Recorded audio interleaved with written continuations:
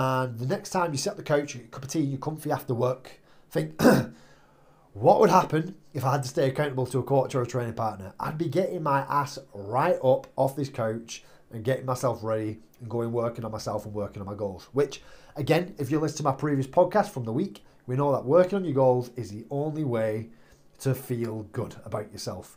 Every time you let yourself down, it's that little spiral in your mental health of where you feel a little bit worse about yourself and you start to just have a worse life. It sounds really dramatic, but as someone who has not held himself accountable and as somebody who holds himself to a very high standard now and the majority of the time, trust me, I'm a lot happier. My mental state is in a lot better place when I'm on it. Let's put it that way. And I know my clients are too. So if you are struggling, find some help, get some motivation, get inspired, get accountable and move forward.